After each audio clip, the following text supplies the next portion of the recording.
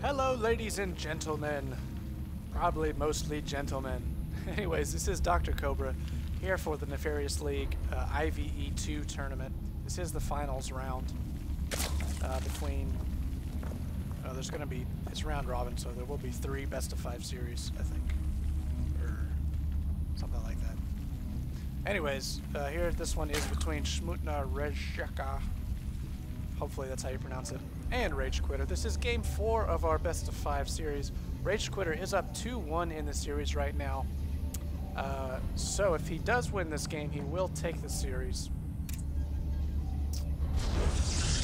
And looks like he's building a forward pylon here. So anyways, this game is on Zelnaga Caverns. Ragequitter won the last game.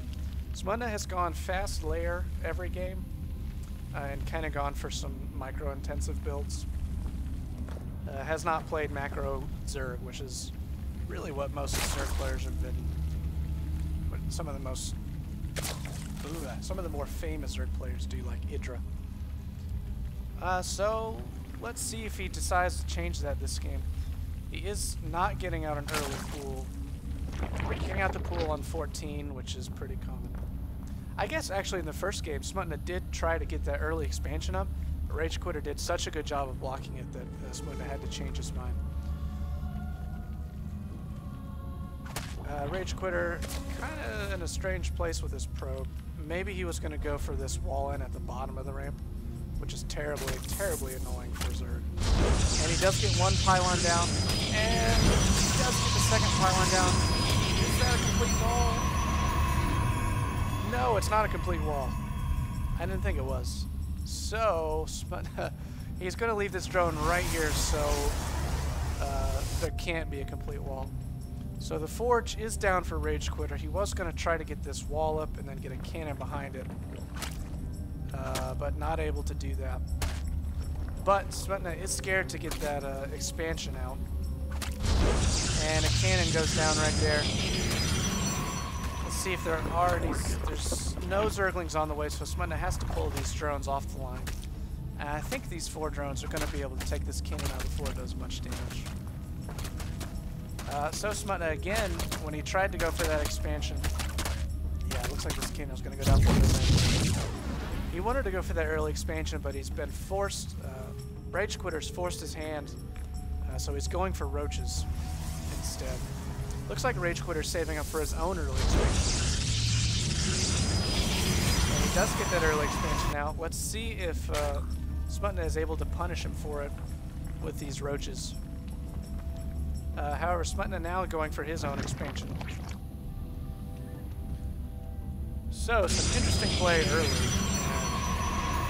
And looks like Ragequitter's going to form a wall or a hook here, so any units would have to go all the way around to crawl up into the main. So this cannon's definitely going to get a couple free shots off when they do. So the roaches are out for Smutna, attacking these pylons, so Ragequitter is going to see the roaches.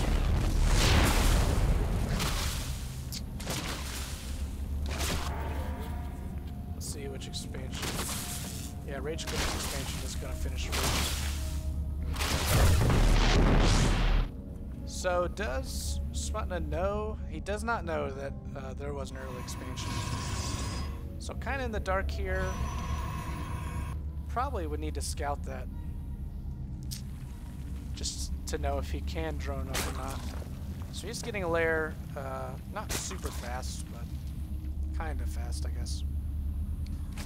Last time he went layer with roaches, he did go for tunneling claws. Let's see if there's anything different this time. So Ragequitter has completed his little hook right here. So any units wanting to go up in the main will have to go all the way around. Cybernetics core just did finish. Looks like more roaches on the way for the Smutna.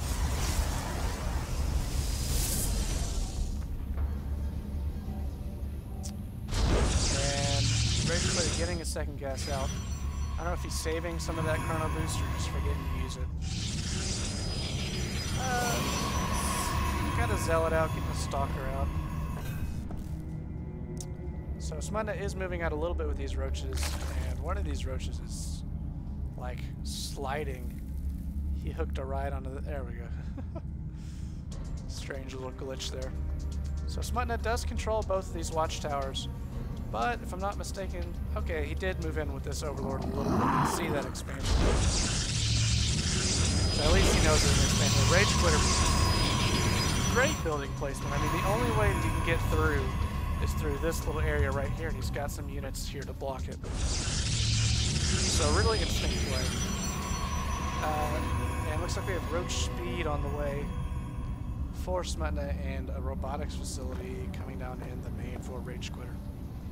The only thing wrong with this type of building placement is if Smutna... Oh, here he comes in with some roaches. Hold that thought a minute. So 5 roaches. Looks like they're going to be able to do some damage. Almost sniped that stalker. And 2 more roaches reinforcing. Taking out 1 probe. Looks like Ragequitter wants to draw him back, so we have this photon cannon to help him. Able to get another 2 or 3 probes. And looks like there he does lose a roach. And all these warp gates turning, all these gateways turning into warp gates. So some reinforcements definitely on the way soon. 3 stalkers, 4 more stalkers.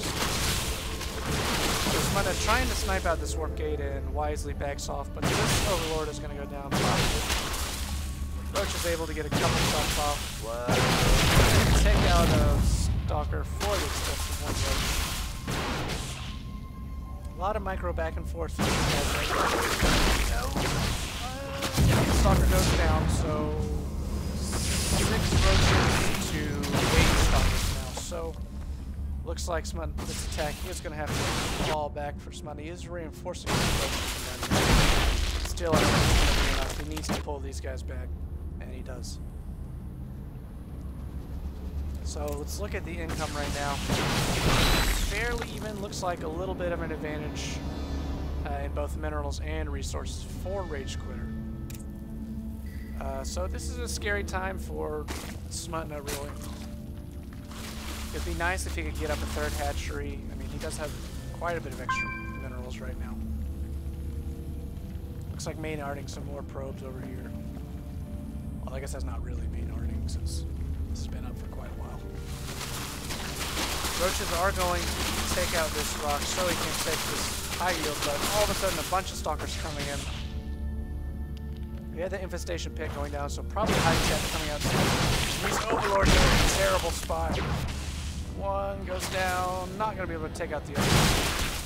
Looks like the Zerglings and Roaches are going to be able to push off these stalkers. And right now, all we've seen from Ragequitter pretty much is stalkers. You can see that robotics there coming down. So it looks like a Colossus probably going to come out soon.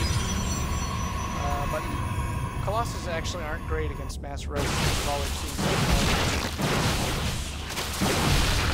And looks like another battle down here. Ragequitter does have the advantage. But Smutna is able to reinforce much more easily down here. Able to take out a couple stalkers there, maybe just 1. And down go the rocks. So we should see an expansion coming up here. Yep, there it is almost immediately. And this is really what Smutna needs to stay in this game. He needs to be able to defend this. And here comes some more stalkers. Not going to attack yet, just going to camp out. And it looks like he wants to place down a forward pylon. Kind of hiding it over here, just in case there's a 3rd base up here. Should be out of the way. And Smutna is getting burrow and speed for the Zerglings. And there's at least 1 more. Coming out for Ragequitter. These Zerglings coming up here to do a little scouting. Run right past. He is going to see that Ragequitter's looking for a 3rd base. So, both players just kind of macroing up. Not really doing anything at the moment. So there's the first Immortal out for Ragequitter, and Immortals are so good against, well, rocks for one thing, but against roaches. And an Ultralisk Cavern coming out for Smutna. So if he does get enough ultras out, they're going to be able to plow through these stalkers quite easily. looks like the Zerglings did run by. Let's see if they're able to do any damage up here in the main. Probably not, because Zealots are going to be able to take it. Just kind of attacking a random pylon. And looks like Smutna is coming down, checking for this expansion down here. No, so this gold is probably going to go down. He doesn't have anything to defend it. He's really out of position. The gold goes down. All these shrubs going to have to retreat. Broodlings doing their best. Very angry that someone killed their hatchery. So, I definitely think Ragequitter has an army advantage right now. With these five Ultralisks on the way for Smutna. If those 5 Ultralisks get out before Ragequitter attacks, I think Rage is in some trouble here. He did take out these rocks, but he hasn't gone for his own gold expansion. Zergling's kind of trying to delay.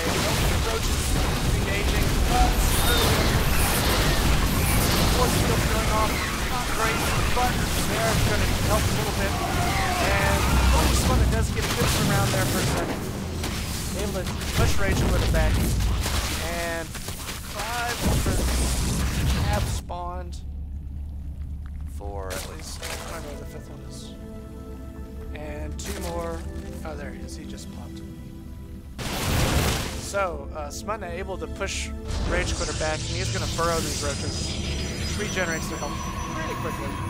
The cannon coming down for the detection from Ragequitter. Looks like these roaches wanted to jump up. And here come the Ultras. That is quite a few Ultras. I'm lagging. Oh, I apologize. Anyways, the Ultras have come into battle. This is a really tight spot for Ragequitter.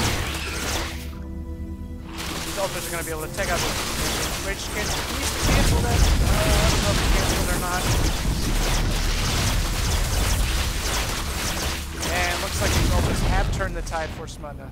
Ragequitter's definitely on the defensive right now. He does have out a Colossus, which will be able to help deal with these Zerglings. But Ultralisks are armored, and Colossus, well, they do 50, I guess 30 still, but there's a lot of health in these Ultras. That's going to take quite a few shots from those Colossus to kill these.